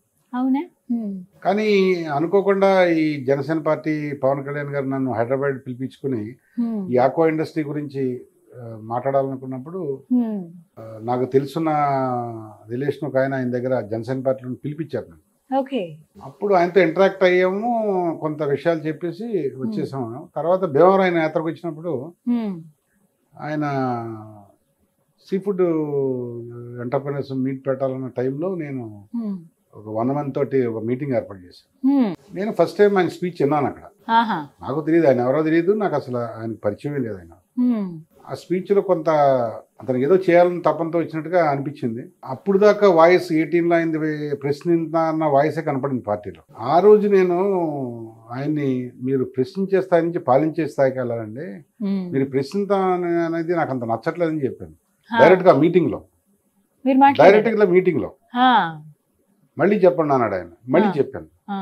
వెంటనే రియాక్ట్ అయ్యి ఆ యూట్యూబ్ కూడా మీకు ఉంటుంది చూస్తే మీకు వెంటనే అక్కడే అనౌన్స్ చేశాడు, సార్ చెప్పిన నుంచి మనం పాలించి స్థాయిగలుగుతామని చెప్పాడు. అనౌన్స్ చేశాడు. ఆ పదాలకు అర్థాలంటే కూడా నాకు తెలియదు, పెద్ద నేను కవిని కాదు, పెద్ద పండితుడిని కాదు. నాకు అలా అతను చూసి అలా అనిపించింది, ఎంతసేపు ప్రశ్న అన్న దాంట్లో బయట రానిపించింది. తర్వాత ఫ్రీక్వెంట్గా 2-3 రోజుల తర్వాత నన్ను కవర్ చేశారు. కవర్ చేస్తే నా ఫ్యామిలీ బ్యాక్గ్రౌండ్ ఏంటి, మామూలుగా జనరల్గా బిజినెస్ గురించి మాట్లాడడం కానీ పార్టీ గురించి ఏం లేదు. సడన్గా లాస్ట్ మీటింగ్ రోజుని నన్ను పిలిపించి, సార్ మీరు ఒంటరిగా పోరాటం చేసి ఈ స్థాయికి వచ్చారు, నేను అలాగే వచ్చాను, మీ భావజాలం నాదే ఒకటే, మీరు కొన్ని వేల మందికి చేయగలుగుతున్నారు, కొన్ని లక్షల కోట్ల మంది చేయడానికి ఒక ప్లాట్ఫామ్ ఇది, మీరు పార్టీకి హెల్ప్ చేయాలని అడిగారు. నేను చెప్పాను, నిర్మకోటంగా నాకు ఇది అవసరం లేనిది, అర్థం కానిది చెప్పాను. మీరు ఆలోచించండి ఫ్యామిలీ తోటి, ఆలోచించి ఇది ఒక అవకాశం మీకు అని చెప్పి అన్నారు. ఫస్ట్ రిజెక్ట్ చేశారు మీరు? ఫస్ట్ డైరెక్ట్ రిజెక్ట్ చేసాక తర్వాత మన ఎక్స్ మినిస్టర్ అయిన ఎర్ర నారాయణ సింగ్ అని చెప్పి ప్రముఖ వ్యక్తి, ఆయన అందరూ తెలుసు, మా బాబాయ్ గారి దగ్గరికి వెళ్ళాను. ఆయన చెప్పారు, రాజకీయాలంటే డబ్బుతో కూడింది, ఎవరైనా ఇబ్బంది పెడితే తట్టుకోవాలి, తర్వాత ప్రజల్లో ఉండాలి, ఇవన్నీ ఆయన చెప్పారు.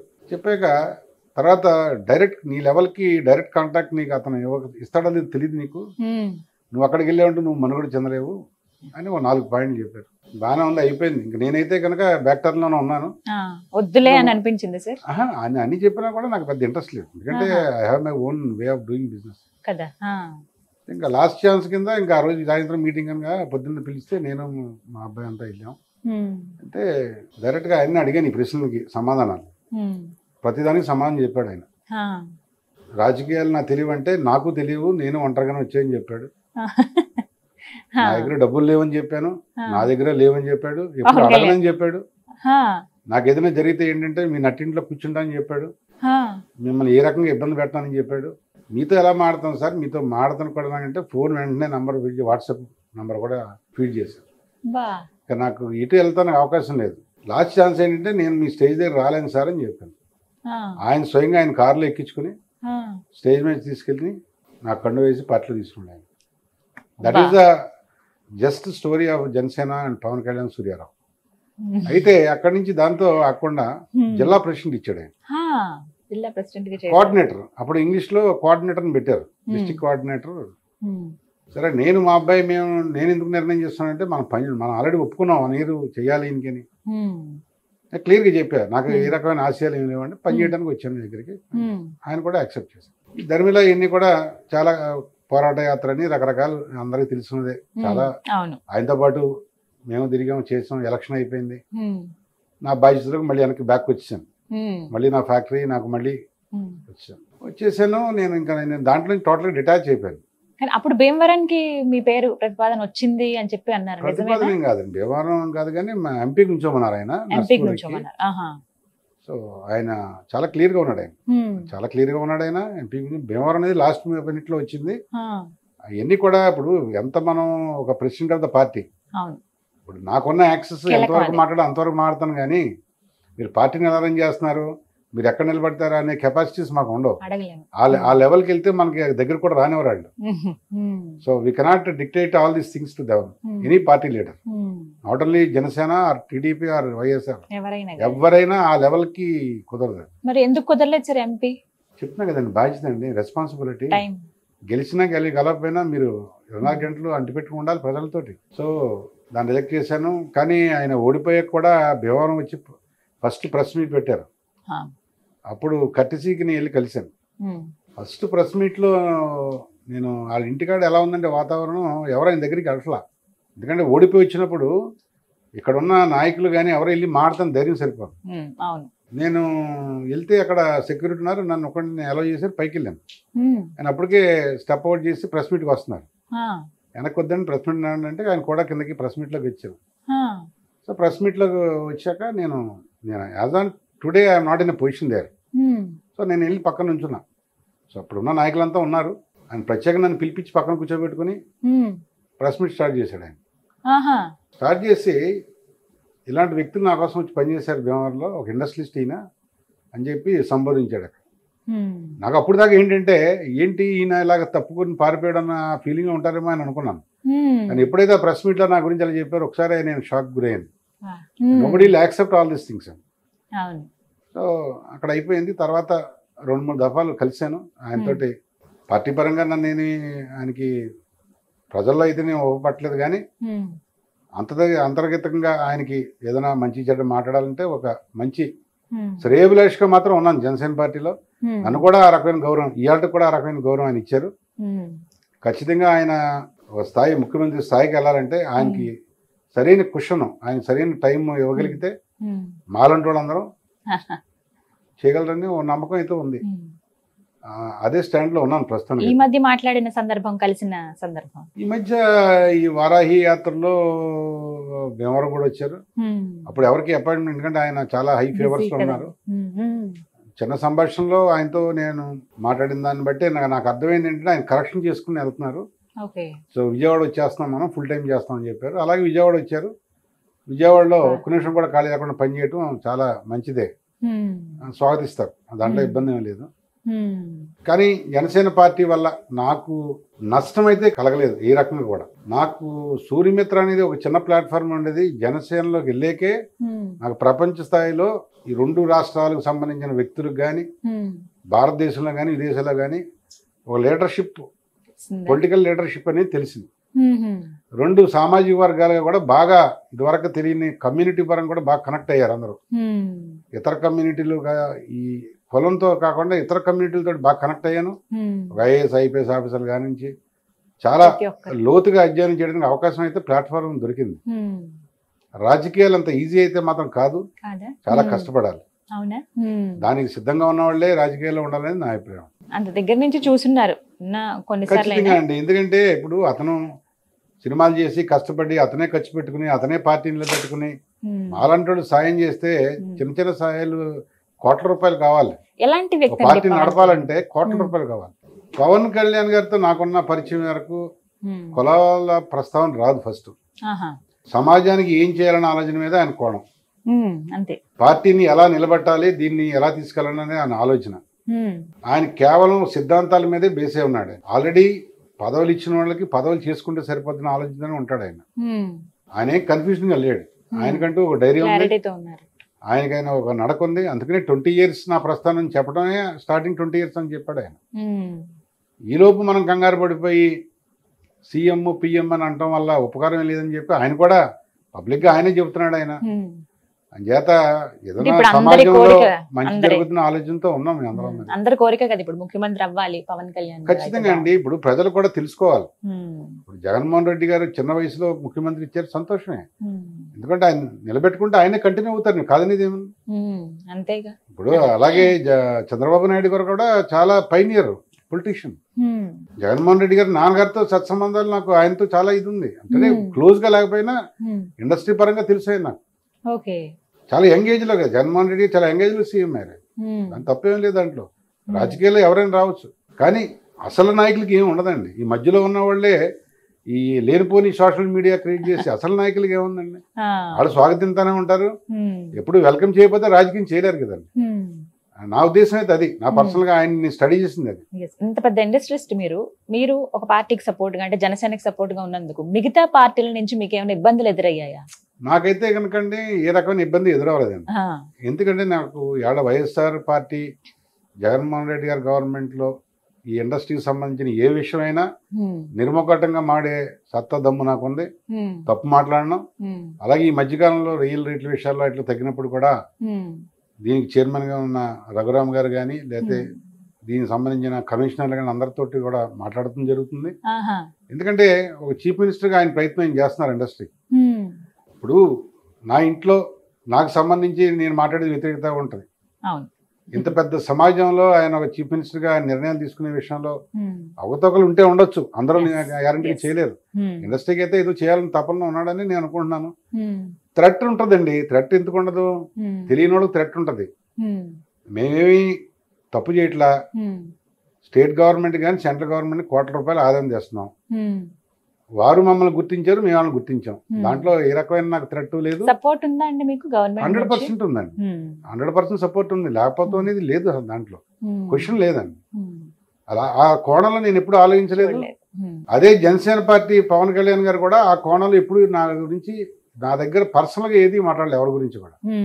రాజకీయంగా మాడుకునే మాటలు తప్పితే గానీ అందరిని గౌరవించమని చెప్తాడు ఆయన. ప్రోటోకాల్ మెయింటైన్ చేయాలి మీరు, ఒక ఎమ్మెల్యే ఎంపీ అంటే గౌరవంగా ఉండాలనేది ఆయన ఉద్దేశం. పొలిటికల్ లాంగ్వేజ్ అంటారా, ఇంకా దాని గురించి నేను పెద్దగా కామెంట్ చేయలేను, ఎందుకంటే ఇప్పుడు రకరకాల దారిలో వెళ్ళిపోయింది. I don't want to go into deep into that. ఇప్పుడు పార్టీలో ఉన్నట్టేనా మీరు? 100% పార్టీలో ఉన్నాను, దాంట్లో ఎక్కడా లేదు. పార్టీలో ఉన్నాను, కానీ నా సమయాన్ని నాకు ప్రస్తుతం ఉన్న నా వ్యాపారం మీద దృష్టి పెట్టాను. ఆ విషయం ఆయనకి తెలుసు. ఆయన పార్టీ పరంగా ఆయన చేసుకునే పనులు ఆయన చేసుకుంటున్నారు. ఏమో రేపొద్దున ఆయన ఏ రకంగా హెల్ప్ చేయమంటే అలాగే ఇప్పుడు పోయిన ఎలక్షన్ లో చేసిన హెల్ప్ చేసాం. మేము చూడవలసిన జనసేన పార్టీ సిద్ధాంతాలు ఏంటి, జనసేన పార్టీ క్లియర్ గా ఉందా? మొన్న అనౌన్స్ చేశాడు ఆయన, నేను డబ్బులు తీసుకోను, సీట్లకి డబ్బులు తీసుకోను, మీరు అవేర్నెస్ గా ఉండండి, 10,000 ఓట్లు తెచ్చుకునే వాళ్ళు పార్టీకి టికెట్లు ఇచ్చే పరిస్థితులు ఉంటాము, ప్రజలతో మీరు కలవండి, చాలా క్లియర్ డైరెక్షన్ ఉన్నాడు ఆయన. సో ఆ డైరెక్షన్ లో మరి భవిష్యత్తు చూడాలి. ఇవాళ రోజుల్లో అవి సెట్ అవుతాయా అలాంటి రాజకీయాలు అని కూడా ఒక క్వశ్చన్ మాట్లాడతారు. ఎందుకు అవ్వదండి? ఇప్పుడు ఆమ్ ఆద్మీ పార్టీ అనే పార్టీ ఏంటంటే చీపురు కట్ట గుర్తుపెట్టి భారతదేశం క్యాపిటల్ ని పాలింతున్నప్పుడు ఎందుకు సాధ్యం కాదండి? అంటే ఢిల్లీ పరిస్థితి ఆంధ్రప్రదేశ్ పరిస్థితి ఒకటేనా అని కూడా అంటారు కదా. దానికి సంబంధం లేదండి. ఇప్పుడు ఇవన్నీ కూడా జరుగుతాయి అంతే. రాజశేఖర్ రెడ్డి గారు అంత జినియన్ లీడర్, మాకున్న పరిచయాలు బట్టి ఒక పవర్ఫుల్ గా ఉన్న వ్యక్తి హెలికాప్టర్ దుర్మరణం పాలయ్యారు ఆయన. తర్వాత రాజకీయాలు తారుమారైపోయినాయి. You have to accept everything అండి. అదే దాన్ని ప్రజలు తీసుకుంటారా లేదని నేను చెప్పలేను, కానీ టైం వస్తుంది అంటారు. ఏమో రావచ్చేమో కదా. సో ఎలాంటి హెల్ప్ కావాలన్నా పవన్ కళ్యాణ్ గారికి నేను అందిస్తానని మీరు చెప్తున్నారు. ఎలాంటి హెల్ప్ అంటే నేను ఒకటి చెప్తున్నాను, నాకు ఉన్న దాంట్లో నేను ప్రభావితం చేయగలిగినంత వరకు ఆయన పార్టీ సిద్ధాంతాల వరకు ఒక పెద్ద మనిషిగా అయితే పనిచేస్తాను. టికెట్ ఇస్తానంటే ఒప్పుకుంటారా? నేను దాన్ని మాత్రం లాస్ట్ టైం చెప్పిన దాని మీద స్టాండే ఉన్నాను. కానీ లాస్ట్ టైం జరిగింది దాని విధానం వేరు, ఈ టైం జరిగేది వేరు. మళ్ళీ ఎట్లాంటి ప్రపోజల్స్ ఆయన దగ్గర నుంచి వస్తాయో నాకు తెలియదు, కానీ నేను కమిటెడ్ గా నా బిజినెస్ ని, నా టార్గెట్స్ ని రీచ్ అవ్వడానికి, లేదు ఆయన ప్రస్థానంలో నా పాత్ర ఏమైనా ఉందనుకుంటే కనుక అప్పుడు ఆలోచించాలి. కానీ ఇది ఈ టైంలో నేను ఏం చెప్పలేని పరిస్థితి, రియలిస్టిక్ గా చెప్పలేను. But I really enjoyed that 1 year time of political life. But ఇప్పుడున్న పరిస్థితి ఆంధ్రప్రదేశ్ లో పొత్తులతో వెళ్లే ఛాన్స్ ఉంది, ఒంటరిగా జనసేన వెళ్తే గెలుస్తుందని అనుకుంటున్నారా మీకు తెలిసిన పరిస్థితులు? పొత్తులు అనేది ఇప్పుడు ఆయన డిక్లేర్ చేస్తున్నాడు, ఏదైనా ఉంటే చెప్పే చేస్తానని. కానీ ఎక్కువ ప్రజల్లో ఏంటంటే ఇప్పుడు అభద్రతాభావం పెరిగిపోయింది. పార్టీలు కలవాలని చెప్తారు, అలాగే పొలిటికల్ లీడర్స్ కూడా అంతే. వాళ్ళకు కూడా ఇప్పుడు నేనేంటో వాళ్ళు నాకు ఎక్కడంటే బిజినెస్ లో ఉండటం వల్ల జాయిన్ అయిన కాడి నుంచి చివరకు రిపోర్ట్ తయారు చేశాను జనసేన పార్టీలో. జాయిన్ అయిన డేట్ నుంచి వెళ్ళే వరకు ఎక్కడెక్కడ తిరిగాను, ఏం చేశాను రాశాను, ఒక పిఎన్ పెట్టుకుని అన్ని చేశాను. ఆ పోలవరం ఏంటో తెలియదు నాకు, అప్రాండ్ ఏంటో తెలియదు. అలాగే తిత్లీ తుఫానికి శ్రీకాకుళం జిల్లాలు ఎన్ని తిరిగాను, బట్ట లేదు, తిండి లేదు, నేల లేదు, ఏమీ లేదు. అలాంటి చోట్లకి వెళ్ళి ప్రజలను చూసి వచ్చాను. సూర్యమిత్ర ఎండిగా నా వల్ల కాదు కదా, ఓ పొలిటికల్ లీడర్ కాబట్టి నేను ఎన్ని చూసి ఇవన్నీ చూడగలిగాను. రియల్ గా అర్థమైంది మనకి ఏంటి జరుగుతుంది అనేది. అట్లాగా కొన్ని నేర్చుకోగలిగాను. కొన్ని ఇబ్బందులు ఉంటాయి సహజంగా, అవన్నీ వాటిని పెద్దగా తీసుకోక్కర్లేదు నా ఉద్దేశం. లీడర్షిప్ లో ఎప్పుడు మీకు ఉంటాయి, ప్రాబ్లమ్స్ ఉంటాయి. చూస్తామా ఫ్యూచర్ లో సూర్యరావు గారిని ఒక పొలిటీషియన్ గా? అంటే మోస్ట్లీ నేను కాదని అనుకుంటున్నాను, ఎందుకంటే నా గోల్ వేరే ఉంది. చెప్పాను కదా, అసలు జనసేన పార్టీలో జాయిన్ అవ్వాల్సిన పని ఏంటి నాకు. మనిషి మానవ సహజం, ఎక్కడో చోట వంగుతాడు. ఆ రోజు నువ్వు వంగాను కాబట్టే కదా సంవత్సరం పనిచేశాను ఆయనకి. లేదు నా పని అదే, మీ పని మీద ఆ రోజున వదిలేస్తుంటే జనసేన పార్టీ లేదు, నేను లీడర్షిప్ లేదు.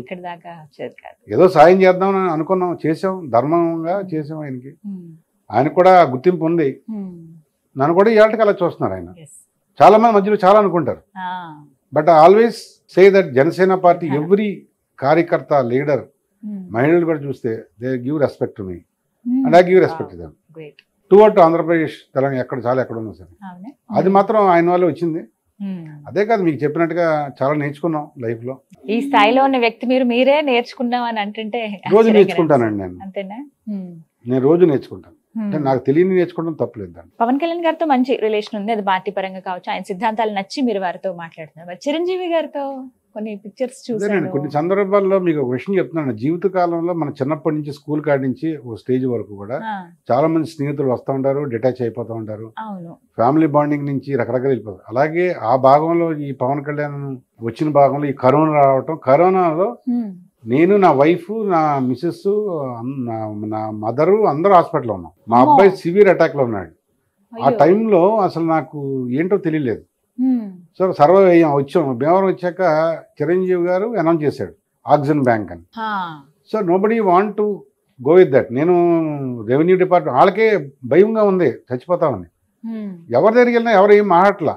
ఉమ్, నాకు అర్థమైంది ఏంటంటే ఈ Chiranjeevi blood test, blood bank వాళ్ళు ఏదో చేస్తున్నారు కాబట్టి ఆ కాంటాక్ట్ పర్సన్ స్వామిని బట్టి నేను 5 lakhs డొనేట్ చేద్దాం అనుకుంటున్నానయ్యా, ఆ, నువ్వు ఎలా మెసేజ్ పెడతావు చిరంజీవి గారికి పెట్టని ఆయనతో చెప్పించా.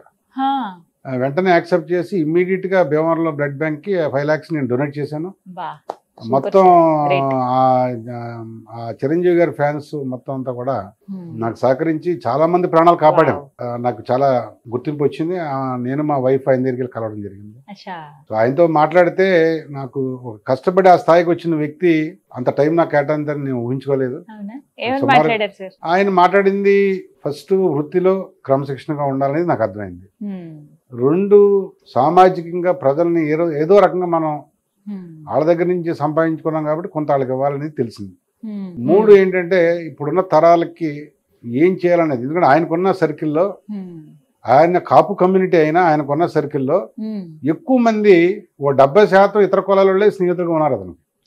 ఆ, ఆయన మాటలో నాకు అర్థమైంది ఆయన కులాలతోటి ముడేం లేదు. ఎందుకంటే ఈ ఫ్యామిలీలో పవన్ కళ్యాణ్ వీళ్ళందరూ కూడా అలాగే వాళ్ళు ఎప్పుడు అలా పెరగలేని ఆలోచనతో ఉన్నారు. ఉమ్, కులాలతోటి బందీ వీటితో అయిపోలేదు. లేకుండా ఏదో సేవ చేయాలని ఆలోచన ఉన్నాడు ఆయన. ఉమ్, సరే, ఓవరాల్గా నా కంక్లూషన్ ఏం చెప్పానంటే నేను ఎప్పుడు కూడా మిమ్మల్ని కలుస్తాను అనుకోలేదు. భవిష్యత్తులో ఏదైనా మా వల్ల మీకు జరిగినా మీ వాళ్ళు జరిగినా నాకు చిన్న కోరిక ఉందండి.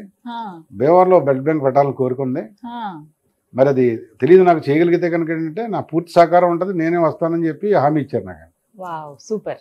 సో అక్కడతోటి ఆయనతోటి నాకు ముగించింది. ఆయన చక్కగా చాలా బాగా ఎంజాయ్గా మాట్లాడారు.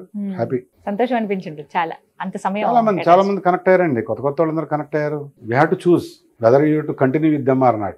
మీరు నిజమే. నిర్ణయించుకోవాలి. అంతే. పరిచయాలు మాత్రం అద్భుతంగా ఉంటాయి, కానీ వాళ్ళు మనతో కంటిన్యూ చేస్తారా, మనం వాళ్ళతో కంటిన్యూ చేస్తాం అనేది అదొక క్వశ్చన్ మార్క్. నిజంగా అది లైఫ్ ఎప్పటికీ లో ఒక చాలా question మంది mark. కనెక్ట్ అవుతూ ఉంటారు. మన చేతుల్లో ఉంటుంది అది. మన చేతిలో ఉంటుంది. సో ఒకటి విన్నాను సార్, మీ నాన్నగారు సినిమాల్లో కూడా నటించారని చెప్పి. మా నాన్నగారు ఆయన 1960లో ఇన్కమ్ ట్యాక్స్ లో యూడిసి చేసి రిజైన్ చేసి, ఆహా, ఎందుకంటే ఈ ఇన్కమ్ ట్యాక్స్ అంటే ఆ రోజుల్లోనూ కూడా 1960లో ఆ, అదొక డిపార్ట్మెంట్, డబ్బులు వచ్చే డిపార్ట్మెంట్ లెక్క. ఉమ్, ఆయనకి అది ఇష్టం లేక మెడ్రాస్ వెళ్ళి బిఎల్ చేసి అక్కడ. అచ్చా, అప్పుడు ఉన్న యాక్టర్స్ వాళ్ళంతా కూడా కన్నమ్మ గారు అబ్బాయి ఫ్రెండ్. ఆహా, కన్నమ్మ గారు అంటే అప్పట్లో ఓల్డ్ యాక్టర్స్ లో టాప్ మోస్ట్. సూపర్. అవును, actress అలా ఆవిడ. పరిచయాలతోటి ఒక 2 సినిమాల్లో యాక్ట్ చేయడం జరిగింది. అభిమానం, టైగర్ రామ్, డాక్టర్ క్యారెక్టర్ లో. కంటిన్యూ మీకు చేయలేదండి. తెలుసు, ఎవరు మీరు యాంకర్ రంగంలో ఉన్నారు, సినీ ఫీల్డ్ ఏంటో ఓపిక ఉండాలి, వెయిట్ చేయాలి అవకాశాల కోసం. అవకాశాల కోసం వెయిట్ చేయాలి. తర్వాత మేకప్ వేసి 2 రోజులు పక్కన కూర్చోబెట్టే రోజులు వస్తాయి. అవునండి. అవన్నీ ఆయనకి మేబీ ఉమ్, నచ్చలేదో ఏంటో ఉమ్, తప్పుకున్నారు. తర్వాత లీగల్ అడ్వైజర్గా బాడీ రామకృష్ణ గారు జాస్పర్ విజయవాడలో ఉంటాం. ఉమ్, every person has your own journey అండి. ఆయన జర్నీ బ్రహ్మాండంగా చేశారు, ఉమ్, అద్భుతంగా చేశాడు ఆయన. ఉమ్, మా 5 సంతానం పెంచాడు ఆయన. ఆయన నాకు రోల్ మోడల్. ఉమ్. ఆయన తీసుకుని నేను ఈ ప్రస్థానం చేయగలిగాను. మీకు అనిపించలేదంటే ఎప్పుడు సినిమాల వైపు వెళ్దామని కానీ ఒకసారి అడిగారు అంటే? నన్ను, పవన్ కళ్యాణ్ గారు అడిగారు. మీరు డైరెక్ట్గా ఆయన అడిగారు, ఆయన ఆ, మీరు బాగా మాట్లాడుతున్నారు, మీరు అంత బాగుంది, మీరు ఏంటి ఇంట్రెస్ట్ ఉందని అడిగారు. ఆ, ఇప్పుడు నేను సినిమాల్లోకి? దేనికి పని చేస్తానని యాడ్ చేస్తానని అడిగాను నేను. దేని కదా నీకన్నా ఇంకా ముసళ్ళు కూడా పని చేస్తున్నారు కానీ నవ్వుకున్నాం. అంటే ఆల్ వి డోంట్ నో అండి సినిమాలు గినిమాలు, ఎందుకంటే అంతేనా? సో ఇంక ఇటువైపు వచ్చేసారు అప్పటి నుంచి ఆ జర్నీ 25 years. ఇప్పుడు ఓవరాల్ గా 30 years అండి మొత్తంగా మీ అనుభవం ఈ రంగంలో, అంటే ఆక్వా రంగంలో? ఆల్మోస్ట్ 35 years నుంచి. 35. బోట్లు లెక్కేసుకుంటే 1980 అండి. అప్పటి నుంచి ఇంకా ఫిషింగ్ బోట్స్, నాకు ఆ బోట్లు వెళ్ళటం, ఆ మత్స్యకారులతో బాగా ఇది. నేను ఆల్రెడీ శుభ్రంగా భోజనం చేసేవాడిని, హ్యాపీగా ఉండేవాడిని. చిన్న వయసు నాది. అప్పటి నుంచి నాకు సమాజం మీద బాగా ఇది. నాకు అసలు లేకపోవడం చిన్నప్పటి నుంచి లేదు అది నాకు. But I seen lot and up and downs అనుకోండి. ఇండస్ట్రీలో కూడా అంత ఈజీ కేక్ వర్క్ ఏం కాదు. కాంపిటీషన్ ఉంటుంది సార్? ఎందుకు ఉండదండి, ఇంటర్నల్ కాంపిటీషన్ ఉంటుంది, ఇంటర్నేషనల్ కాంపిటీషన్ ఉంటుంది. ఎన్నో ఒడిదుడుకులు చూసాం. ప్లేగ్ వ్యాధి వచ్చింది ఇండియాలో, ఎక్స్పోర్ట్ ఆగిపోయినాయి. డాలర్ ఫ్లక్చుయేషన్ వచ్చింది. అలాగే బ్లాక్ టైగర్ మొత్తం వైరస్ వచ్చిపోయింది. ఇప్పుడు one of my critical condition. ఇప్పుడు రేట్లు లేవు, రైతులు పండించే స్థితులు లేరు. ఇప్పుడు ఛాలెంజింగ్ సార్ దేర్ ఫేస్ చేసే ఉండండి. ఎప్పుడన్నా అనిపించిందా మీకు వద్దులే ఇటువైపు నుంచి పక్కకు వెళ్ళిపోదాం ఈ బిజినెస్ అని? నాకు ఎప్పుడు అనిపించలేదండి. ఒకే విషయం, సూర్యమిత్ర ఇవాళ ఈ స్థాయికి ఉంటాను కారణం నేను ఎప్పుడు పక్క చూడలేదు. చాలా మంది ఒక స్టేజ్కి వచ్చాక ఏమనుకుంటారంటే హైదరాబాద్ వెళ్ళి రియల్ ఎస్టేట్ చేయాలి, లేదు ఎలైట్ ఇండస్ట్రీ పెట్టుకోవాలి అనుకుంటారు. కానీ నాకు ఈ స్థాయి పెద్దది అనుకున్నాను. ఎందుకన్నా గొప్ప స్థాయికి వెళ్ళాల్సిన అవసరం లేదనిపించి ఉన్నదే చూసుకున్న ఆలోచనతోనే సూర్యమిత్ర అనే అమరాలని ఈ స్థాయికి తీసుకొచ్చారు. నిజంగా పెద్ద, నేను ఫస్ట్ నుంచి చెప్తున్నది అదే మాట, ఒక పెద్ద సామ్రాజ్యం వేసారు ఇది, ఎవరికి సాధ్యం కాదు. సో నెక్స్ట్ ఏంటి మరి, నెక్స్ట్ కంటిన్యూ చేసే వారసులు? నెక్స్ట్ మా అబ్బాయి సిఇఓగా ఉన్నారండి. ఆయన పేరు గంగారాము. యుఎస్ మార్కెటింగ్ ఆపరేషన్స్ అనేది చూస్తాడు. అతను కొంచెం డీటెయిల్డ్గా ఫ్యూచర్ జనరేషన్ గురించి మాట్లాడగలడు, బిజినెస్ కూడా మొడాలిటీస్ తను చెప్పగలడు. ఖచ్చితంగా అతని ద్వారా మీరు కొంత ఇన్పుట్ తీసుకోగలుగుతారు. ఇప్పటి యూత్ కి మీరు ఇచ్చే సందేశం ఏంటి? మొట్టమొదటిగా నేను చెప్పేది, ఫస్ట్ మన జపనీస్ సిద్ధాంతాలు, జపనీస్ సంస్కృతి పాటించాలనేది నా గట్టి నమ్మకం.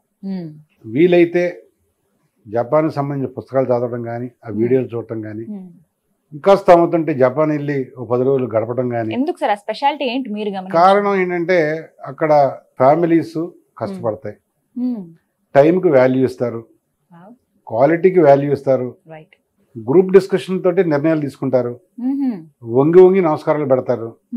అందుచేత నాకు నచ్చిందల్లా ఏంటంటే చిన్న చిన్న విషయాలకి చాలా పెద్ద ఆనందం పొందుతూ ఉంటారు. నేనున్న 10-15 రోజులు ఎవరు దుఃఖంగా కానీ, ఒక ఆలోచనగా కానీ ఆ భావాలు నాకు కనపడలా. మనిషి నాకు అన్నీ ఉంటాయి కానీ వాళ్ళు దెబ్బ తిన్నాక ఎలాగ మళ్ళీ తిరిగి పైకి వచ్చారనేది మెయిన్ జపాన్ నుంచి చూడవచ్చు. మసి అయిపోయిన దేశాన్ని ఆ స్థితికి తీసుకొచ్చారంటే అక్కడికి వెళ్ళి ప్రతి వ్యక్తి నేర్చుకోగలిగితే ఆ సిద్ధాంతాలు బాగుంటుందని యువకులకి ప్రత్యేకంగా చెప్పాలనుకుంటున్నాను. తర్వాత యంగ్ జనరేషన్కి ఈవేళ నాకు తెలిసి చాలా బాగున్నారండి, బాగా చదువుకుంటున్నారు, బాగా ప్రతి కుటుంబంలో కూడా సాఫ్ట్వేర్ ఇంజనీర్ ఉంటున్నాడు. వాళ్ళ దిశానిర్దేశం పూర్వంలాగా తల్లిదండ్రులు తాతలు రిస్ట్రిక్ట్ చేసే పరిస్థితి లేదు. ఇప్పుడు ఈ జనరేషన్ పేరెంట్స్ కూడా వాళ్ళ ఓన్ డెసిషన్ అవకాశం ఇచ్చేసారు. అందుచేత వాళ్ళు నిర్ణయించుకోవాల్సింది ఒకటేనండి, నాకులాగా స్వయం కృషిగా బతకాలనుకుంటున్నాడా, ఉద్యోగం చేసే బతకాలనుకుంటున్నాడు నిర్ణయించుకోవాలి ఫస్ట్. తర్వాత లైఫ్ పార్ట్నర్ విషయంలో కూడా కొద్దిగా జాగ్రత్తలు తీసుకుని ఎంచుకోవాలి. ముఖ్యంగా ఇవాళ మహిళ కూడా వర్క్ చేయకపోతే ఈ ఫైనాన్షియల్గా స్థితిగతులు మారిపోతున్నాయి కాబట్టి మ్యాక్సిమం మహిళలు కూడా వర్క్ చేసే ఆలోచనతో ఉంటే బెటర్ అనేది నా ఆలోచన. నెక్స్ట్ మన గోల్ ఎలా ఉండాలి, ఒక బ్యాంకు క్లర్క్ జాయిన్ అయితే నేను జిఎంగా రిటైర్ అవ్వాలి ఎంప్లాయ్మెంట్ అయితే. అలాగే నేను ఒక రోడ్ సైడ్ ఒక చిన్న తోపుడు బండి మీద ఓ బజ్జీ మిక్చర్ పెట్టుకుని ఓ స్టార్ హోటల్కి ఎదగాలనుకుంటే నీ నిర్ణయం నీ కష్టం మీద ఉంటుంది. నీకు ఈ రెండు కూడా బ్యారేజ్ చేసుకుని ఎన్నో స్ట్రగుల్స్ ఉంటాయి కానీ నీ గోల్ మాత్రం మర్చిపోకూడదు. ఉద్యోగం రాలేదని నువ్వు అలసిపోకుండా అక్కడ ప్రయత్నాలు చేయాలి. వ్యాపారం బాగోలేదని ఇక్కడ నువ్వు అలసిపోయి నువ్వు ఇంట్లో కూర్చున్నా ఇబ్బంది. ఈ రెండుటికి సమానంగా నీ ఛాలెంజెస్ తీసుకుంటాం అనేదే నెక్స్ట్ తరానికి నేను చెప్పేది. తర్వాత ముఖ్యంగా తల్లిదండ్రులు ఎక్కువ గమనిస్తే, పూర్వం ఉమ్మడి ఫ్యామిలీలు ఉండి తాతలు మామలు చూసుకునేవారు, ఇప్పుడు లేరు. వాళ్ళకే అవకాశం లేదు, వీళ్ళకి అవకాశం లేదు. ఓల్డ్ ఏజ్ హోమ్స్ పెరిగిపోయినాయి. అట్లీస్ట్ విదేశాల్లో ఉన్న ఎక్కడున్నా ఒక రకమైన కనెక్టివిటీని మాత్రం వదిలిపెట్టకుండా తల్లిదండ్రులతో ఉండాలని నా అభిప్రాయం. తల్లిదండ్రులే మన దయ్యం ఫస్ట్. ఏ వ్యక్తి అయినా సరే తల్లిదండ్రులు కడదేరే వరకు కూడా వాళ్ళు సాకారంగా వాళ్ళ తప్పు చెప్పినా ఒప్పు చెప్పినా వాళ్ళ మాట వినాలనేది నా ఉద్దేశం. నా బాధల్లా ముఖ్యంగా మహిళలు మీలాంటి వాళ్ళు ఎంతో ఒత్తిడిలో నేను ఈ మధ్య టౌన్స్లో చూస్తున్నాం. పొద్దున్న వెళ్ళి సాయంత్రం దాకా వచ్చి కనీసం వారి వంట కూడా చేసుకునే పరిస్థితులు లేని పరిస్థితిలో వీక్ అయిపోవటం, ఆహార నియమాలు పాటించకపోవటం, టైం మెయింటైన్ చేయకపోవటం, సరైన నిద్ర లేకపోవటం, ఇవన్నీ కూడా ప్రాబ్లం ఉంది. ఫ్యూచర్లో ఫుడ్ కూడా ready to eat food already start అయిపోయింది. నెక్స్ట్ కిచెన్ కూడా ఉండదు మీ ఇంట్లో. థాయిలాండ్లో కిచెన్లు ఉండవు చాలా ఇళ్లలో, ఎందుకంటే రోడ్డుని నడుస్తూనే తింటా ఉంటారు, పని చేసుకుంటూ పోతూ ఉంటారు. మనకేంటంటే సగం రోజు అంతా పొద్దున్న ఏం కూర ఉండాలి, మధ్యాహ్నం ఏం కూర ఉండాలి, సాయంత్రం వీటి మీద సరిపోతుంది మనకు. సో ఫ్యూచర్ జనరేషన్ ఎక్కడ ఏం దొరికితే తింటారు, ఎక్కడ కష్టపడతారు అనేది నా అభిప్రాయం. ఇవన్నీ కూడా పాత తరాన్ని ప్రేమిస్తూ కొత్త తరాన్ని ఆహ్వానిస్తూ జీవితం ముందుకు సాగాలని ఆ యువత అందరూ కూడా నా సందేశం. చాలా చక్కగా చెప్పారు sir. Thank you so much. చాలా ఇంటర్వ్యూస్ చేస్తాం, but this is very special role model. మీ నుంచి చాలా నేర్చుకున్నాను నేను ఇవాళ. ముందుగా విన్నానంతే, ఇలా ఇరింకి సూర్యారావు గారు ఒక సంస్థ ఉంది, మీరు ఇంటర్వ్యూ చేయాలి ఇలా చెప్పినప్పుడు ఒకసారి సెర్చ్ చేశాను మీ గురించి. సో విన్నాను కొన్ని మాటలు. ఎస్, చాలా ఎందుకో కనెక్టింగ్ గా అనిపించింది. చాలా విషయాలు, గొప్ప గొప్ప విషయాలు మీ గురించి ప్రత్యేకంగా షేర్ చేసుకున్నారు. సూర్యమిత్ర గురించి కానీ ప్రతి ఒక్కటి కూడా సంస్థ ప్రారంభం నుంచి ఇప్పటి వరకు. Once again congratulations sir, 25 years successful గా కంప్లీట్ చేసుకున్నందుకు.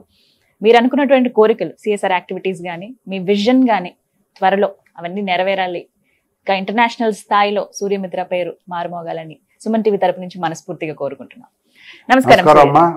నా కోరిక ఈ 20 సంవత్సరాల సుదీర్ఘ నా ప్రయాణంలో ముఖ్యంగా నాకు సహకరించిన నా తల్లిదండ్రులకి, నా ఫ్యామిలీ మెంబర్స్కి, నా ఎంప్లాయీస్కి, నా ఫార్మర్స్కి, బ్యాంకర్స్కి, అలాగే వివిధ రకాల్లో నాకు తోడ్పడిన ఈ సన్నిహితులందరికీ, ముఖ్యంగా నా మిత్రులకి, నా వెంటూ ఉండి నా భార్య, అలాగే నా కూతురు కానివ్వండి, నా కొడుకు కానీ, మరి ఇంత పెద్ద సంస్థ సామ్రాజ్యాన్ని మీరు మనస్ఫూర్తిగా సుమన్ టీవీ యాజమాన్యానికి, మీకు, మీ ఎవరైతే టెక్నికల్ స్టాఫ్, ఈ మేనేజ్మెంట్కి ప్రత్యేకమైన ధన్యవాదాలు తెలుపుతూ సెలవు తీసుకున్నాను. నమస్తే.